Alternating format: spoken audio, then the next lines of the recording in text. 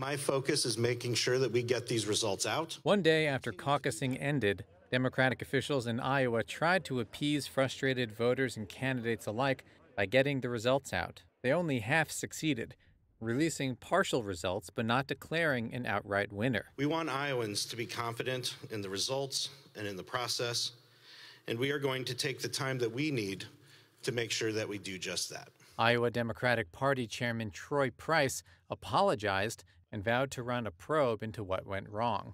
The initial partial results out on Tuesday signaled that Pete Buttigieg and Bernie Sanders had a good night, and that Joe Biden did not.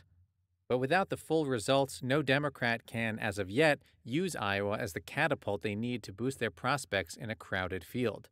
The uncertainty enraged Iowa Democrats, worried that it would only strengthen Trump's bid for re-election and prompted some Democratic campaigns to question whether the results would be legitimate.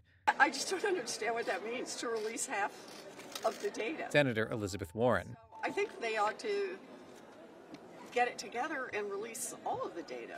Senator Bernie Sanders said there was no excuse for not having a final vote tally on Monday. I think the people of Iowa have done their duty, and unfortunately, I think the Democratic Party here in Iowa has been negligent in not getting us timely results. Campaign aides for former Vice President Joe Biden said the failures in the caucuses risked the integrity of the vote altogether. Some local officials reported having trouble using a mobile app designed to report results from schools, community centers, and other locations, but when they turned to the traditional method, calling results in by phone, they were put on hold and could not get through. But on the stump in New Hampshire Tuesday, Democrats put on a happy face. I'm feeling good. We had a good night last night. What an amazing night we had last night. I'm someone that thrives in chaos. Meanwhile, in Michigan, I hear something happened in Iowa, or didn't happen. I don't know which. Another candidate, billionaire former New York Mayor Michael Bloomberg, suggested his decision to skip the first nominating states altogether had been validated. Anyways, but while all the other Democratic candidates have flown to New Hampshire now, I'm here in Michigan because this is a state